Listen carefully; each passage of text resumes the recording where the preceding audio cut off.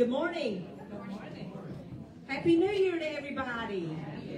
What a great turnout on this first day of 2023. Stand with us. Let's sing Joy in the House of the Lord.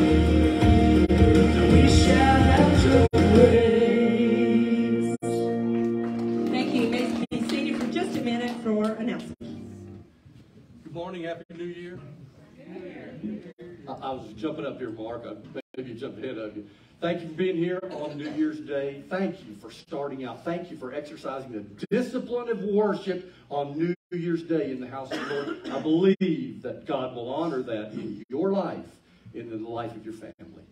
I want to make one announcement. Order of the week is Les. Les is sitting back there, wave real big, Les. Y'all be sure and call him. Everybody be sure and call Les this week. And thank him for being the elder of the week. And share a prayer request with him or ask him to come visit, whatever you need to. Pie, chocolate pie. Chocolate pie. You have any chocolate pie, you just reach out to Brother Les. The other announcement that I want to make in the short term is this, and that is that next Sunday night, January 8th, we're going to meet here. And I'll talk about it in just a few minutes, but we're going to have several topics that I want to share on January 8th as we start out the new year and look forward to the new year. I will just say to you that in February, we're not going to be here. We're going to be in the other place that I talked about in email. Maybe you've gone by there to see it. So we won't be here. And I will tell you, I don't have any other information yet. The pastor went on vacation on Wednesday, and he's gone until about Tuesday or Wednesday of this week. It was Christmas time, and we'll hear back from him just as soon as possible, and we'll share that with you. So those couple things, can I ask that we stand and worship again together with Praise 247? Thank you for being here. We're introducing 2 new songs. Stand with us, please. Introducing 2 new songs. You know, we talk a lot about grace, and grace is God giving to us that which we do not deserve. But mercy is a really big thing for us in our Christian life too, and that is Him withholding from us that which we fully deserve. In this song, we just love it. Good Morning Mercy. If you need mercy or you've experienced mercy, sing this with us.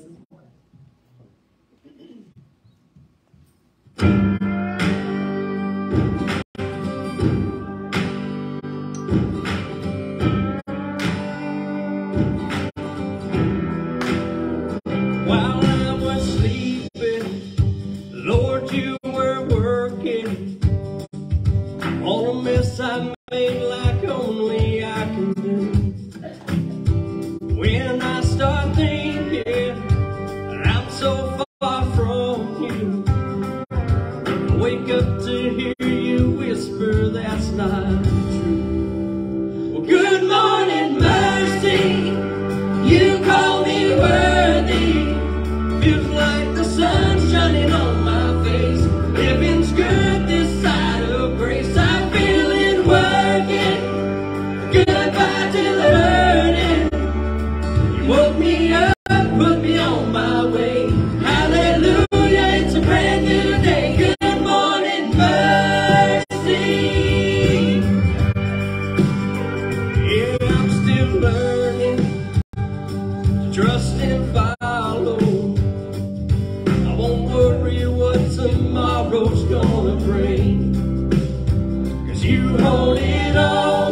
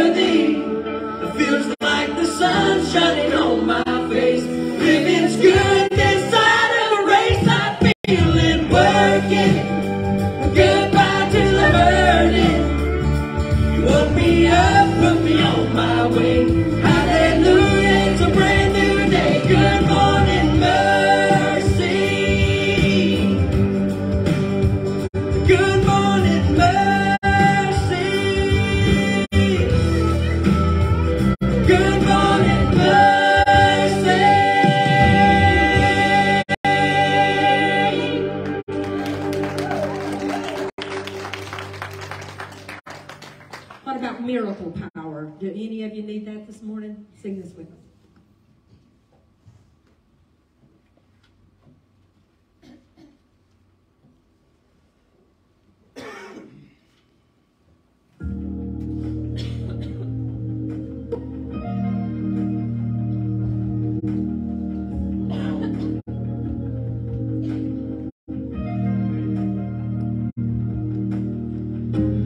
This is for the lost and lonely,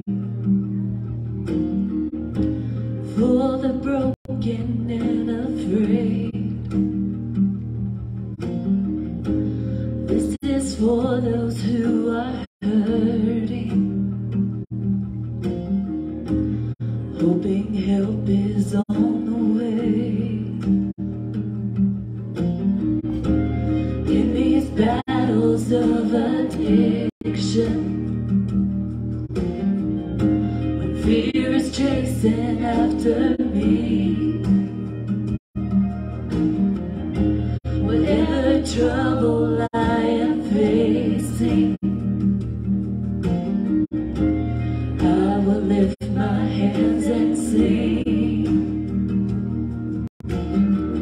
I believe in miracle power, in a wonder-working God. I'm filled with the Holy Spirit, working wonders in my heart. I belong to a loving Father. I'm a friend of Christ, His Son. When it feels like I won't make it, I call on Jesus.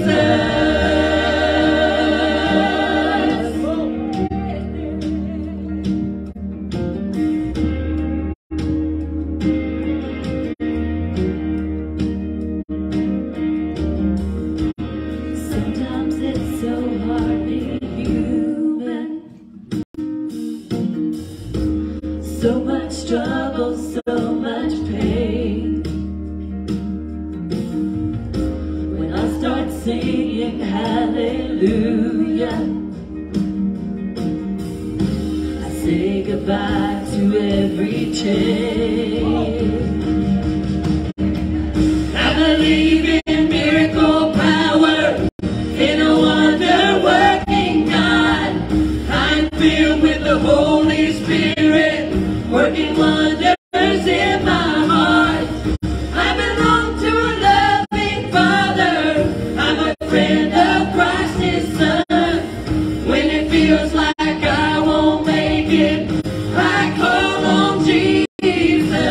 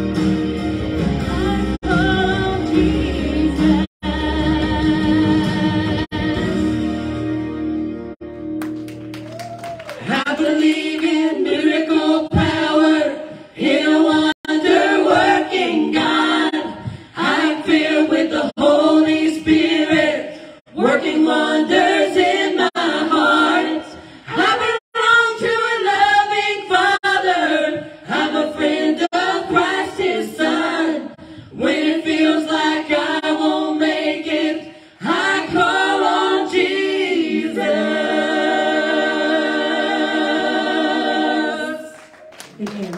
Thank you. ABC. Wow. The truth of those songs don't light your fire, then your wood's wet. Amen. I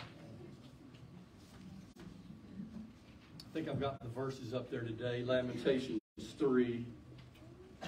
Do you need these verses this morning? Because of the Lord's faithful love, we do not perish. Have you struggled this week? Have you struggled this month? It's the Lord's faithful love that keeps us from perishing. For His mercies never end. They're new every morning. Every morning, every Sunday morning, every first day of the week, every January 1st, every beginning of a new year, every beginning of a new century, every morning when we wake up, His mercies are new for us every single morning. Every single day is a brand new day in the presence of God. Amen. Happy new day to you. You pray with me. Father, we believe, Father, in your miracle working power. We believe in it. And we call it out today, Father. We call out to you, Father, in boldness and with power and with humility. Father, we bring to you the frailty of our lives and the frailty of our sins. And go, God, at the foot of the cross of Jesus, we call out for mercy. And you give it to us every single morning, every single day, perhaps every single hour. You give us brand new mercy, and we praise you for it. In this season, Father, this holiday season it's a difficult time for folks. Lord, we come to you today. We don't come to you arrogantly or proudly or boastfully. Father, we come to you in humility, brokenness of heart. We bring to you, Father, our heavy burdens. And I'll list these and give you the opportunity to call yours out. Let's pray for Bootsy's family and the death of her mom, and for Aubrey's family and the death of her grandfather. Pray for David Vyatt, who was in the hospital this week, and he is home now. We had a praise from Hal's mom that the cancer was contained and not spread. In the quietness of this moment, would you whisper out or call out or whatever you need to do, the call of your heart?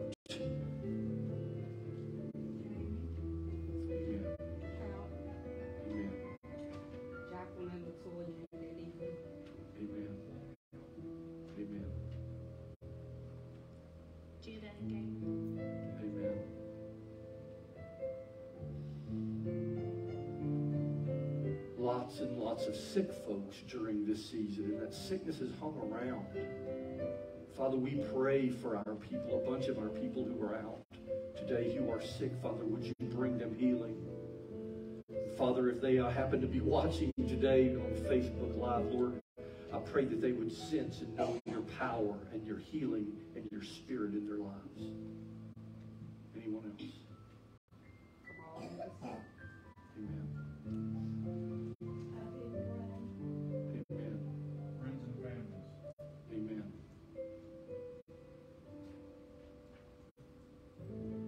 Father, we say to you today, right now and in song, we simply say, thank you, Jesus.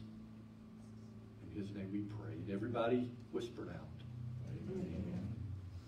Does anybody like room temperature coffee? Serious question. I do. You like room temperature coffee? I'm drinking some right now. Ugh. Anyways, what I was going with that was Clay was talking about, you know, if that doesn't get you excited and your wood's wet or whatever. And I was thinking most people like hot or cold coffee, not room temperature coffee. And I feel like the world and even us as a church have, and not just this church, but the church, has gotten very lukewarm. We're a little bit too scared to be hot for Jesus. And all of our songs today, we've been talking about the joy that the Lord gives us and the mercy that He just allows us to have, so we don't get what we do deserve, because that would be awful if we got what we deserve, y'all, because that's hell. So just all the songs we're singing today and just the word that's brought today, Lord, like, y'all just let it reach your heart and really think, am I lukewarm, or am I on fire for Jesus? Am I doing what He's called me to do, who He's called me to be? So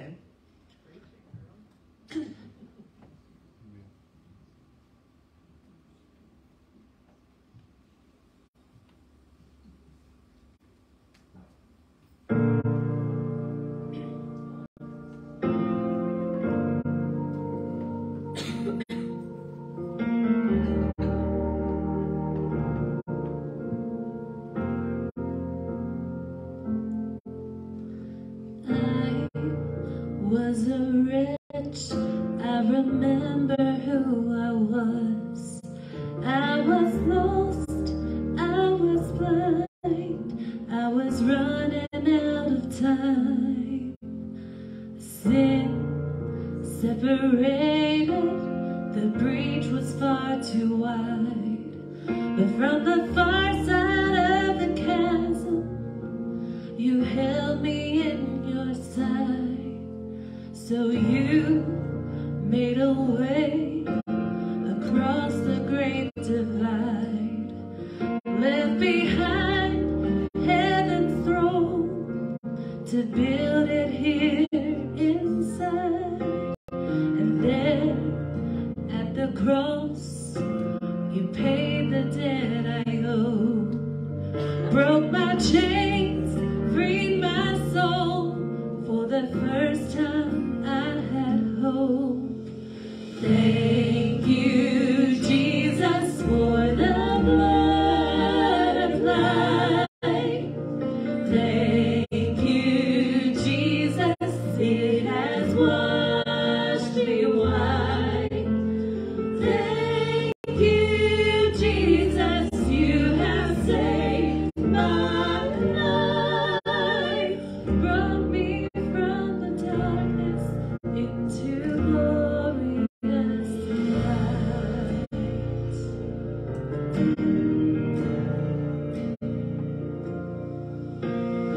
You took my place, laid inside my tomb of sin. You were buried for 3 days, but then you walked right out again. And now death has no sting, and life has no end. For I have been transformed by the blood of the Lamb. Thank you, Jesus, for the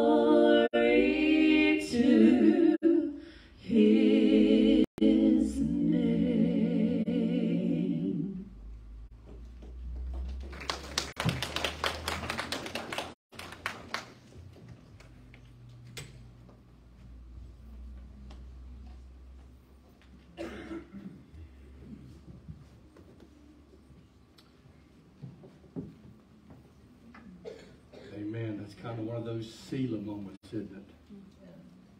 Stop and think about that for a minute.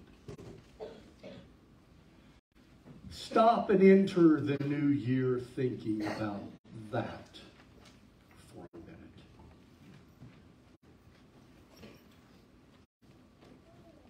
Thank you, Jesus, for your blood applied to my account, giving me a balance before God of 0. Amen. Praise the Lord. Praise the Lord. If you have your Bibles, you can go ahead and turn with me to 1 Kings chapter 22. I want to ask you a question. How many of you all remember the daytime soap opera As the World Turns? You've heard. I hear you, Robert. Now, I don't know about you, Robert, but that's not the one I was addicted to. Oops.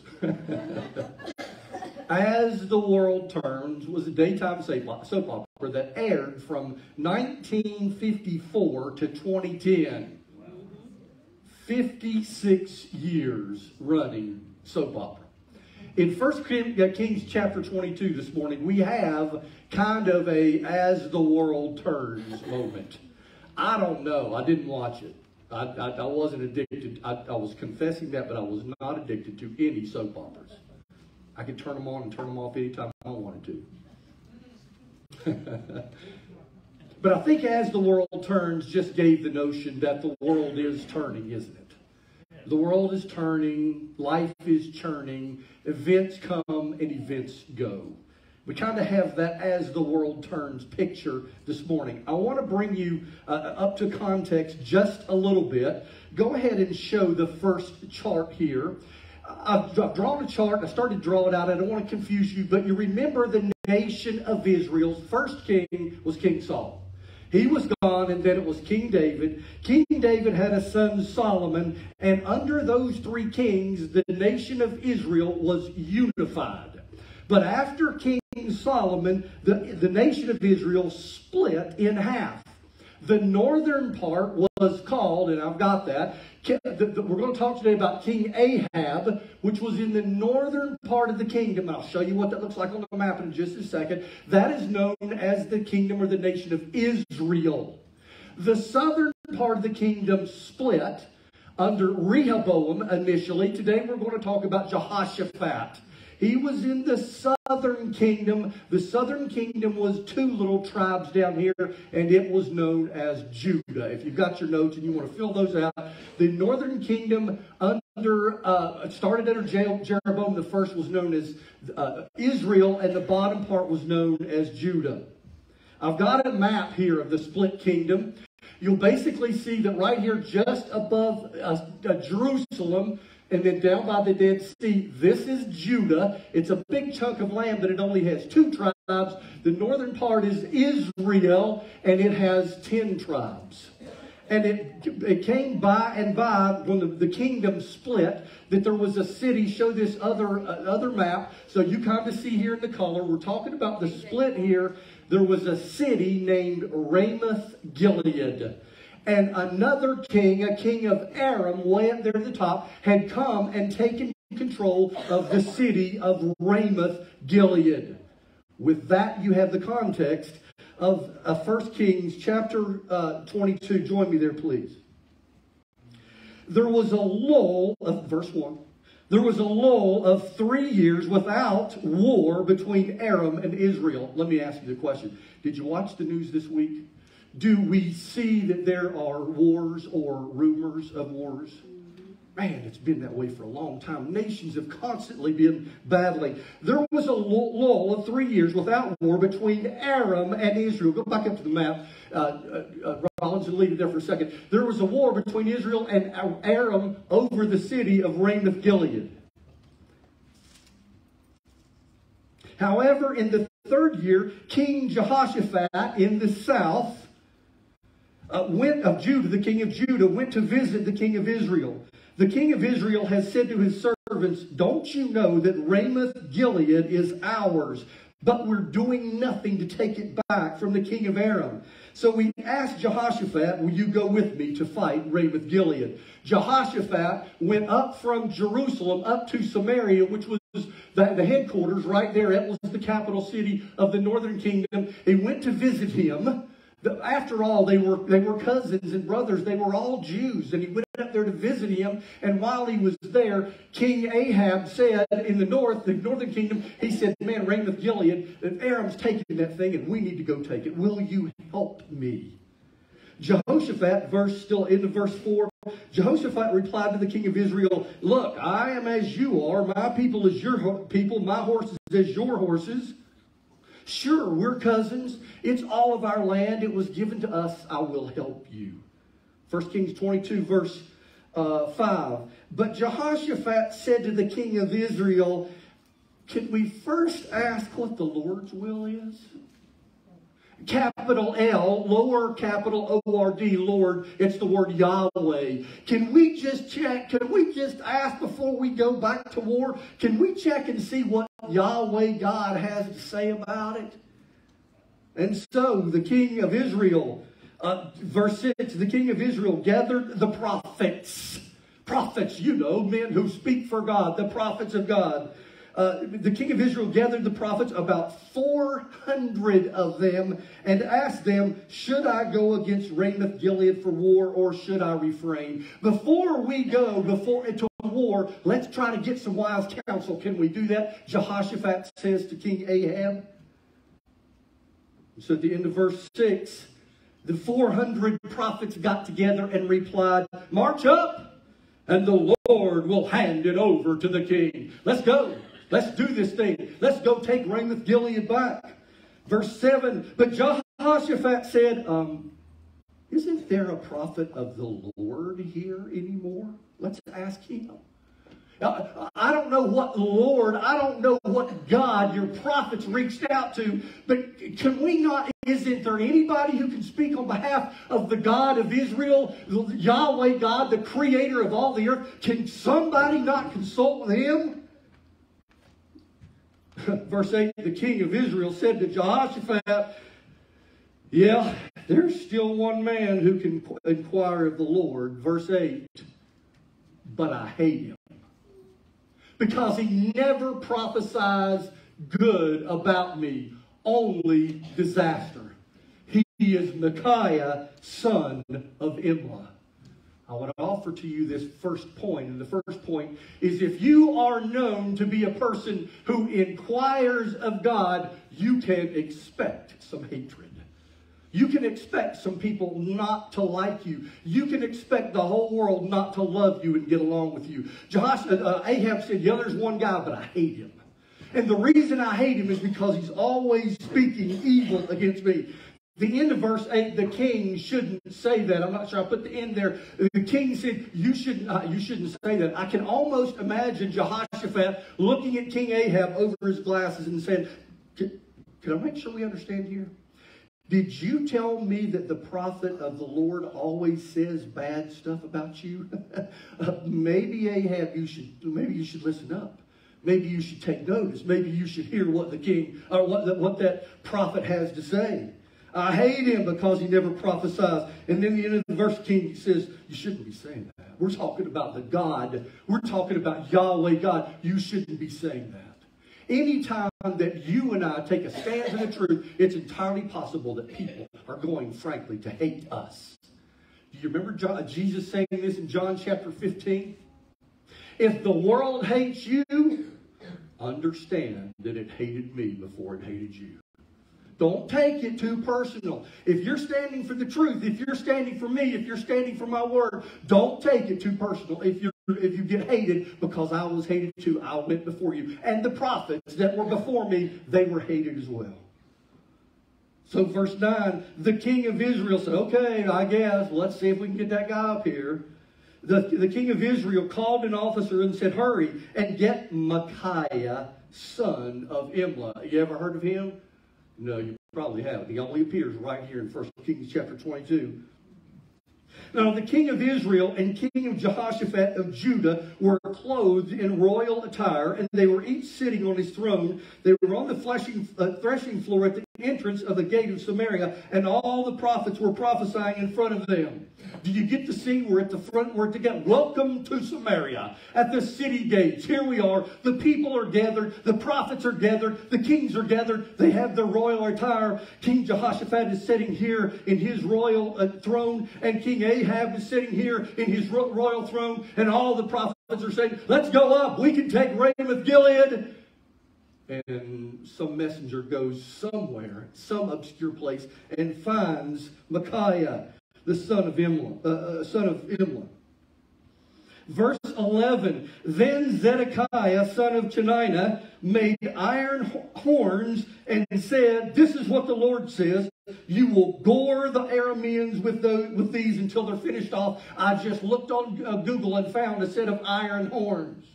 He made these horns and brought them to the king and said, look, we're going to take these out and we're going to kick their ever-loving tails. We're going to beat them with these horns. We're going to defeat them. That's what Zedekiah said. This is what the Lord says. You'll gore the Arameans. Verse 12, and all the prophets were prophesying the same thing. March up to Ramoth Gilead and succeed, for the Lord will hand it over to the king. We're good. 400 of us. Let's go.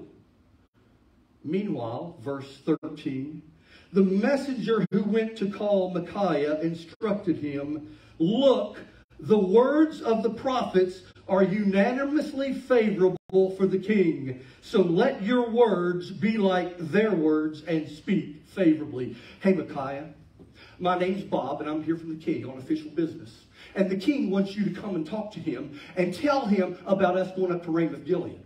Now, I want to just make sure you understand. When you get there, there are 400 prophets, and all of them are unanimous. They believe and know and have told the king unmistakably that we're going to take Ramoth Gilead. And I just want you to know it's probably in your best interest when you go talk to the king. You probably need to speak favorably and unanimously, and you need to agree with the king. Now, I will just tell you, point number 2, you will always face the peer pressure of popular opinion in your life. Popular opinion will always be there, and quite possibly it will not be aligned with what the Lord God says. You understand? But you understand, Micaiah? You headed up. You headed up there. I just wanted to let you know what you're going to face when you get there. When you get there, you probably need to speak favorably and unanimously to the king with everybody else, so that we're all of one accord. I'm just warning you, Micaiah. I'm just saying this is probably how it ought to be. What do you think Micaiah says? Verse 14, Micaiah said, as the Lord lives. That's our as the world turns moment. Because I'm going to tell you, that is the crux of the matter. The crux of the matter is, does the Lord live or not? Because I'm going to tell you, if the Lord lives, Micaiah is saying, I don't have any choice in what I say when I go to the king. Not if the Lord lives. Today, if the Lord lives, I can no longer be lukewarm. I can no longer stand on this side of the fence and this side of the fence. I can no longer be halfway in. I can no longer be halfway committed. I can no longer say, I can no longer do, I can no longer go. I must be careful, little feet, where I go. I must be careful, little hands, what I do. I must be careful, little ears, what I hear. I must be careful, little eyes, what I see. It's what I see. Why? I must be careful, little eyes, what I look at. Because the Father up above is looking down in love. Oh, be careful, little feet, what you do. I talked at Christmas time about Emmanuel, and that beautiful term. It means God is with us, and I personalized it and said, God is with me, and I gave us a card. Maybe I have a card in my pocket. Is it there? There it is with my Kleenex. The God is with me. The crux of the matter, is the Lord with us? Is the Lord there or not? As the Lord lives, that's their as the world turns moment. The Lord was here before I got here. The Lord is here while I'm on earth. And He's going to be here while I'm gone. The Lord lives in His presence. And we get great strength and comfort from the truth that God is with us. But in addition to that strength and that comfort that we get that God is with us, there's also the truth. Clayton, you're accountable, son. That same Lord God that is looking down in love, He's looking down at you. He is living. He is right there beside you and in front of you and behind you. He is above you. He is below you, carrying you. If the Lord lives, Clayton, you're no longer the same. You can't do it anymore. You can't say what you want to say. You can't write your checks for bills for whatever you want to. You've got to write the checks for what God has told you. If the Lord lives. If the Lord lives, I'm no longer in charge of the funds, the finances that He gave to me. They're His finances, and He's now in charge, and He tells me what to do. I no longer have the opportunity to decide if and when and where I'm going to church. I don't have that opportunity. He has spoken. If the Lord lives, He has spoken. The word Lord means that He is the master, and I am the servant, and He tells me what to do, and I do it. Servant, thank you. Let me pat you on the back. Thank you for coming and telling me what the political climate is up there with King Ahab and King Jehoshaphat. Thank you, servant, for coming and telling me what the religious climate is. Thank you for telling me what all the religious leaders are saying. Let me just pause for 1 second and say to you, you remember that the downfall of the nation of Israel was primarily caused by failed spiritual leadership. The leaders, the religious leaders, began to compromise on the truth. Can I get an amen? Amen. The religious leaders began to compromise. That was the beginning of the failure of the nation of Israel. And 400 of them had heard from the Lord and said, go up, we can take them. And Micaiah said, I thank you for sharing this with me. Thank you for telling me about the climate, but I just want you to know, as the Lord lives, I can't say whatever I want to say. I will say whatever the Lord says for me to say. I don't have the freedom to say, okay, Micaiah, yeah, it's up to you, my brother, but I just want you to know that if you go up there, they might put you in jail. Yeah, but the Lord God lives. Micaiah, I want you to understand, they might chop your head off and take your life. I want you to understand they might take my life, but my life is in the hands of the Lord who lives. And I must do and say whatever God tells me to say. Verse 14. Now, I'm just going to tell you, this is my favorite part of the story. Verse 15. So he went to the king, and the king asked him, okay, Micaiah, remember this is the prophet that Ahab hated because he always said bad things about him. Okay, he went to the king, and the king asked him, Micaiah, should we go to Ramoth Gilead for war, or should we refrain? You ready? Micaiah told him, march up and succeed. The Lord will hand it over to the king. I didn't expect that, did you? I thought maybe Micaiah would tell him something different. Micaiah shows up and says, hey, look, king, you have 400 of the smartest, wisest, prophetess, religious men that you can possibly get, and all 400 of them have told you to go up against Ramoth Gilead. Who am I? I'm little Micaiah, the son of Imlah. I was just over here minding my own business. I wasn't trying to get in the middle of it. Who am I to say? If all of your prophets say that you need to go up and take Ramoth Gilead, boom, you need to take off and go. Well, I wasn't expecting that. Verse 16, this is pretty amazing. But the king said to him, how many times must I make you swear not to tell me anything but the truth in the name of the Lord? Micaiah, how many times have you come in my presence and I've given you a Bible and made you put your hand on the Bible and swear to tell the truth, the whole truth and nothing but the truth? How many times have I done it? Over and over and over. Micaiah, listen to me, young man. I hear you saying, yes, we need to agree with the 400 prophets of Israel, but I'm telling you, I called you up here because I'm expecting you to tell me the truth. Isn't that remarkable? This is the king who hated Micaiah because he always spoke the truth. And he comes and agrees with the 400 prophets. And the king says, I know better than that. I know better than that. Point number 4, though they may deny or hate or reject it, are you ready? The world desperately wants to hear the truth. Amen? And what do we have? We may not sit on the truth. They hate us. They might throw us in prison. They might chop our heads off. But the world desperately desires to hear the truth. You remember Jesus saying in John chapter 8, you will know the truth, and the truth will set you free. And the person who is not walking in the truth, they know and understand that they are walking in bondage, and they are desperately calling out for somebody to speak the truth to them.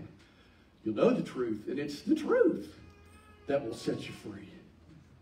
The king said, I'm going to read that verse again. The king said to him, how many times must I swear to you, young man? Don't you come here in my presence and tell me anything but the truth in the name of the Lord. Micaiah says, okay, here goes. Let me just tell you the truth, man, King. You want the truth? Here's the truth. So Micaiah said, I saw, verse 17, I saw all Israel. In other words, I had this, here's what the Lord told me. I was praying about this king, and here's what I saw. I had this vision. And I saw all Israel scattered on the hills. All of the army men, all of the servicemen, all of the armies of both kingdoms, they were out there scattered on the hills. They were in their positions. They were hidden. They were ready for war. They were ready to take Ramoth Gilead. I saw all Israel scattered on the hills like sheep without a shepherd. Ahab, I ain't trying to be mean or nothing, but you're the shepherd. And in my vision, I saw all of Israel going out to war. And when they got out to war, they looked around and they didn't have a king anymore because their king was gone. Sorry, Ahab. That's what the Lord told me. And the Lord said that they have no master. Let everyone return home in peace. In this vision, I saw that you were gone out of the picture, King Ahab. And I saw everybody say, ooh, we better retreat. We better go back home. We better get back to the house. Verse 18, so the king of Israel, Ahab, said to Jehoshaphat, see, didn't I tell you he never prophesies anything good about me, but only disaster? And again, I can almost imagine Jehoshaphat looking over his glasses thinking, maybe you need to heed him once in a while. Maybe you need to listen to this guy. Then verse 19, Micaiah keeps going. Therefore, hear the word of the Lord. Here's what I saw. I saw the Lord sitting on his throne. That's where he sits. And the whole heavenly army was standing by him at his right hand and his left hand. I saw this vision. I don't know if it really happened, but this is what the Lord to me showed me. The king, the Lord, was sitting on his throne, and there were people all around him, and they were having this business meeting. They were having this conversation. Verse 20, and the Lord said, who will entice Ahab to march up and fall at Ramoth Gilead? The Lord saw what was going to happen. He saw that Ahab was going to go up and go against Ramoth Gilead, and that they were going to fall. So one was saying this, and another was saying that. They were writing stuff on the whiteboard, and they were having a business meeting, and everybody was getting their shotgun ideas. Verse 21, then a spirit came forward, stood in the Lord's presence, and said, I can entice him. I can entice King Ahab. The Lord said, how are you going to do that? The Lord asked him how. Verse 22, he said, I will, you ready? I will go and become a lying spirit in the mouth of all of his prophets. I'll find some people who claim to be the prophets of God, and I'll go give them a half-truth. I'll go water down the truth. I'll go to those prophets, and I will, with a lying tongue, I will tell them a lie. Wow. The Lord asked him, how are you going to do it? He said, I'll go become a lying spirit in the mouth of all his prophets.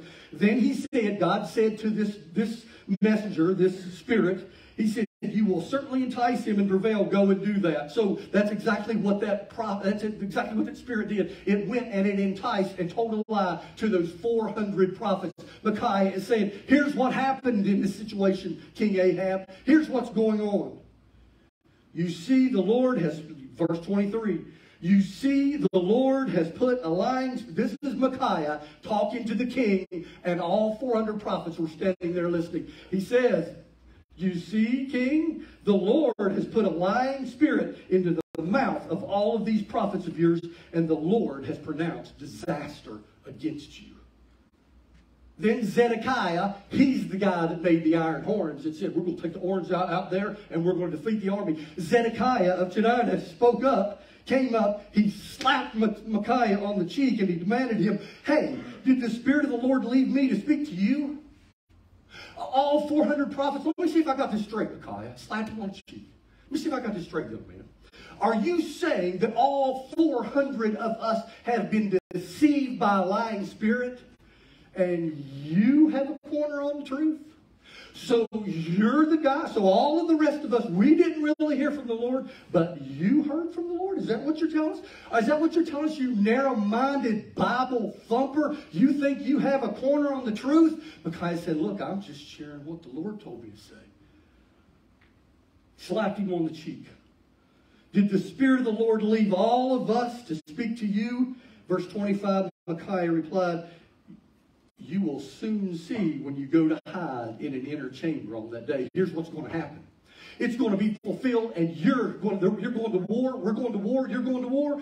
And King Ahab is going to get killed. And you know where you're going to find yourself, Zedekiah, with your iron horns? You're going to find yourself hiding in the closet somewhere. Because you realize that I was right and you were wrong. Verse 26, then the king of Israel ordered, I think I've got that one up there. The king of Israel ordered, here's what I want you to do, guys.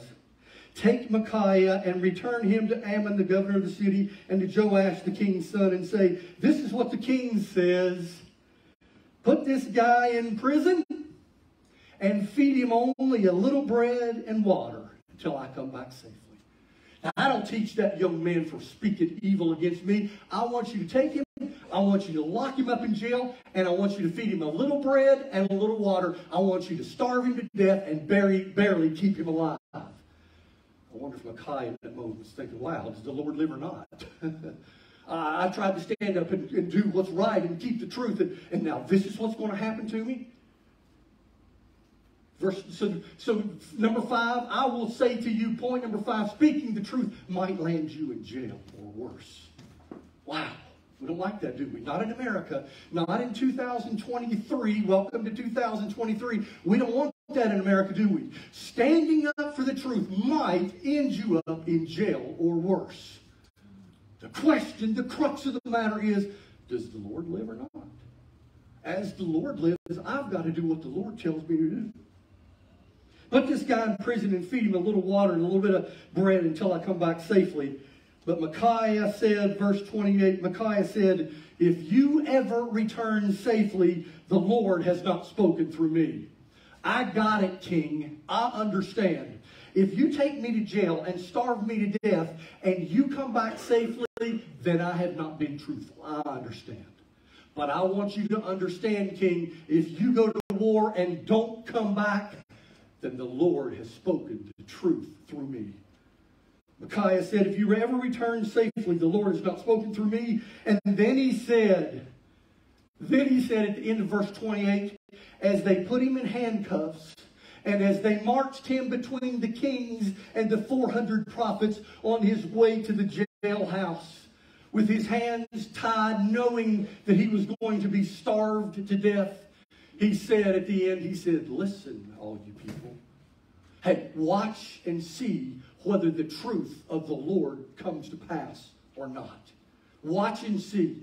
I'm going to jail. I'm going to jail because I have spoken the truth. But I had to speak the truth because the Lord lives. Maybe the king will starve me to death in jail. He may starve me to death, but I know the Lord who lives. I must speak the truth. I'm going to stop there, but I'm going to tell you what happens in the rest of the story. Please go home and read the rest of 1 Kings chapter 22. I will tell you that the next section is titled Ahab's Death. It came to happen just exactly like Micaiah said it would happen. I mentioned earlier, this is the only time you hear about Micaiah. We never hear about him again. What happened to Micaiah? He was in jail, perhaps being starved to death. At some point, word got around that King Ahab was dead. Did all the prophets get together and say, we were wrong, Micaiah was right, let's let that boy out of jail? What do you think the chances of that are? Ahab's son, Ahaziah, became to the throne. He comes to the throne, and somebody probably says, hey, Ahaziah, do you remember that Micaiah prophesied bad about your dad, and it came true, and he was the true prophet? Should we let him out of jail? I imagine Ahaziah perhaps said, absolutely not. He's responsible for my dad's death. He's the one who prophesied against my dad. Let him sit there and rot in jail. We don't know what happened to Micaiah. Maybe somebody spoke on his behalf and said, yes, Micaiah was right. Let's get him. Let's let him go. I don't know. We never hear from him again. Perhaps he lost his life in jail. But I'm going to tell you, his name showed up in the Holy Scriptures, and we're reading it thousands of years later. Why? Because as the Lord lives, I don't have the opportunity to say what I want to say, to go where I want to go, to do what I want to go. I am under the umbrella. I am under the jurisdiction of the Lord who lives. And He tells me what to do.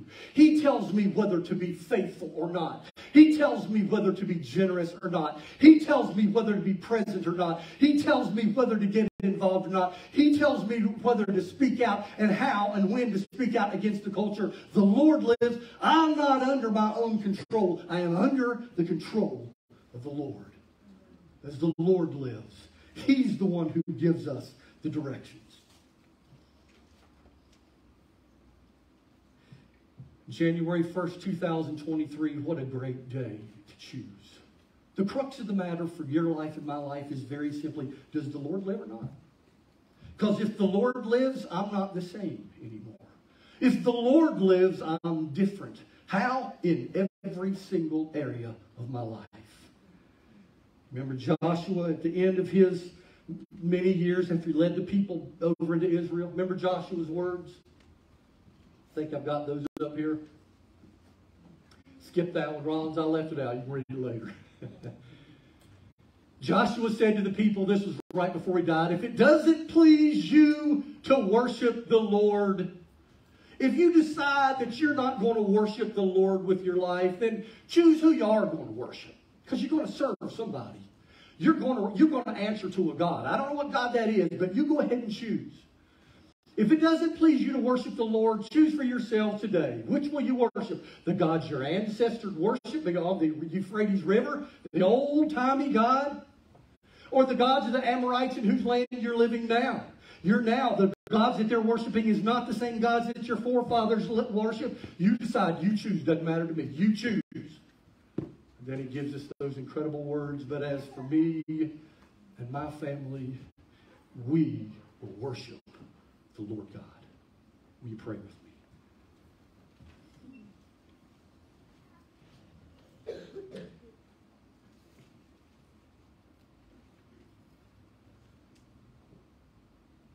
The song is I Have Decided to Follow Jesus.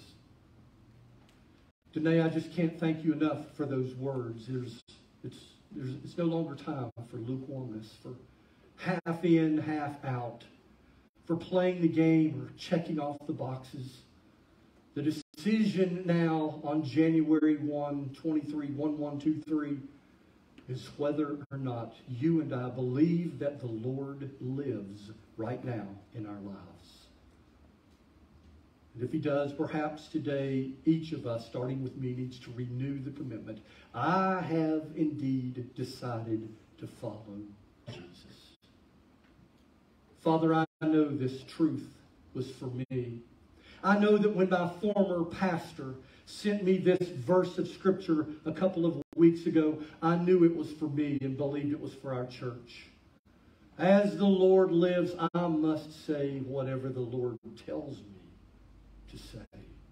Because you live in my life, Father, I must go wherever you tell me to go. I must do what you tell me to do. I must give as you tell me to give. I must be generous as you tell me to be generous. I must stand on the truth when you tell me to stand on the truth. Once again today on January 1, Father, as our church begins a new year and it begins a new chapter in our lives, may we, Father, unreservedly and unapologetically decide, I have decided to follow Jesus. We pray in his sweet and loving name. Will you stand with me? To follow Jesus, I have decided to follow Jesus.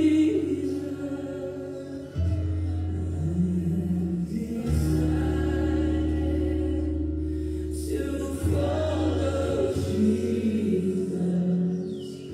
No turning back. No turning back. The cross before me, the world behind. The cross before me, the world behind me. The cross before me, the world behind me. The cross before me, the world behind me. No turning back. No turning back. Greatly black. I have decided to follow Jesus. I have decided to follow Jesus.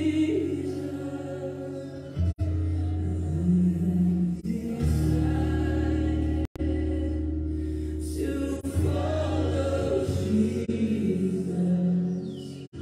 No turning back. No turning back. The cross before me, the world behind. The cross before me, the world behind me.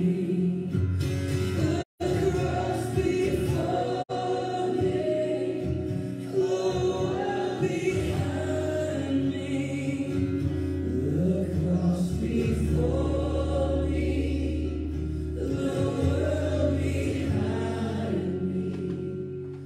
No turning back. No turning back.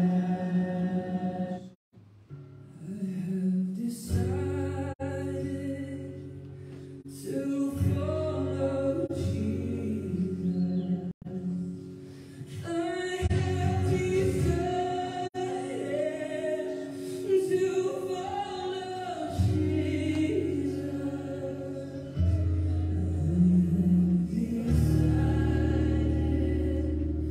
To follow Jesus. No turning back. No turning back. The cross before me, the world behind. The cross before me, the world behind me. The cross before me, the world behind me. The cross before me, the world behind me.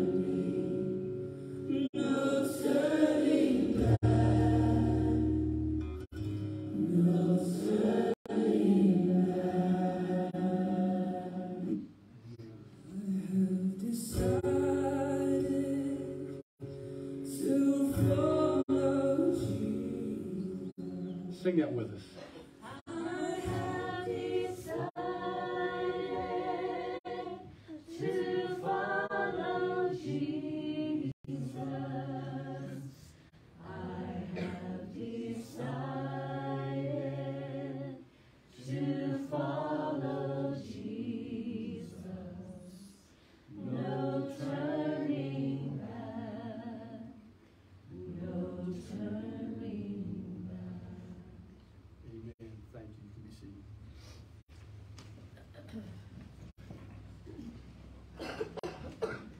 So where do you start?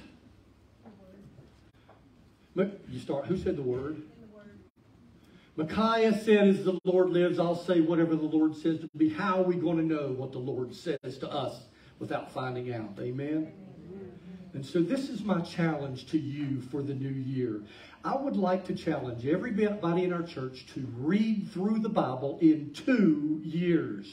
Now, not 1 year. I just want to call out Teresa, Jean, and Robert. Did you finish? Did you make it? They're going to finish it today. They're 1 day late of reading through the entire Bible in 1 year. Amen? Amen. Amen. What a tremendous effort that is. I will say to you, I've heard them say a dozen times this year, man, that's hard. That's a lot. But if we take the Bible and split it in half and read it in 2 years, it makes it twice the fun. Half the work, twice the fun. And so to that point, I'm going to challenge everybody to read through the Bible in 2 years. And here's the opportunities that you have. In the back, if you trust yourself with a great big 6-page thing that gives you every day for the next 2 years, you're welcome to take one of those packets. Lori's printed them out. If we need some more, we can. It looks something like that. That's one way that you can do it. The second way that you can do it is on your mobile phone. If you have our Church Center app on the front page, go ahead, there it is. The front page, the front screen, every week, Lori is going to put for us that week's readings. And you'll notice the reading is, so for today, you would read Genesis chapter 1 through chapter 2, verse 3. That's 1 chapter and 3 verses.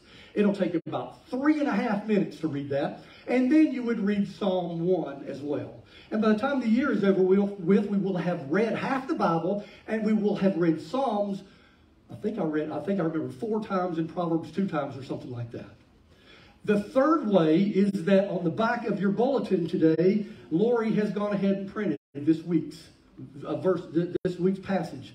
In 2 years, if we'll stay at it, we can read through the Bible. That is, what's your name, Leanne? You answered the question. How are we going to know what the Lord says? Well, we're going to know through the reading of God's Word. I challenge you to do that this year, starting today even. Verses are on the back of your bulletin. Next Sunday at 6 o'clock, I want to talk about 3 things. One of them is the Church Center mobile app. I want to show you a couple things that we're going to do new. The next thing I want to talk to you about is Right Now Media, which is a live streaming video service. There are tons and tons of great resources that you can use with your kids, with your family, with your small groups, with your whatever. And then the third thing I want to talk about next Sunday night at 6 o'clock is small groups. You know what? COVID is behind us. There is no more powerful tool that we have than for us to come together in small groups and sit around and sit down and talk about the truth of God's Word. There is no more powerful tool. If you want your life to go to a new level in 2023, I'm asking you to come next Sunday night at 6 o'clock, and we're going to talk about small groups. There will be a small group for you, and I don't know who it'll be. If nobody else, it'll be at Nine Hopes house. Everybody come to our house. The third thing that I want to talk to you about is general communication. I mentioned earlier that the pastor of the church has gone on vacation. He won't be back. His leadership team's got to get together and meet. So we're in flux. We're floating. All of us, me as well. I'm as anxious and excited as you are. We just don't have any answers. And I'm not willing to bother him on his vacation to try to find out. So please be patient with us. We know that, oh shoot, Jim, I forgot to give Grady the check. We got to write a check to Grady for 1 more month for this building. I got to talk to him today so it's not late. He doesn't give us a late charge. We've asked him for a break on this last month. Grady, if you're watching, will you give us a break on this last month? February, we will not be here. We'll be at the other building. So more to come on that. Thank you for being anxious and excited with me as I am. The last thing that I want to share with you is we start a new year and a new chapter and a new thing. Everything's new and different. Conspicuously obvious today is that Brandon and Blair were not up here on stage. And they have decided, I know that some of you have heard, they have decided that for right now, they and their family are going to go visit some other churches and maybe look for a larger church.